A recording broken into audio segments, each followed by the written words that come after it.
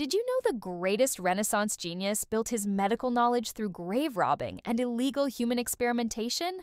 Leonardo da Vinci secretly obtained and dissected at least 12 pregnant women's corpses between 1510 and 1515. He bribed morgue attendants at Santa Maria delle Grazie Monastery for nighttime access to bodies. What he discovered changed medicine forever, but it came at an unthinkable cost. Working by candlelight, he created the world's first accurate drawings of human pregnancy. He mapped fetal development stages that wouldn't be understood for another 300 years. To preserve corpses during extended study, he developed special techniques using wine and herbs. His detailed notes revealed revolutionary discoveries about placental function.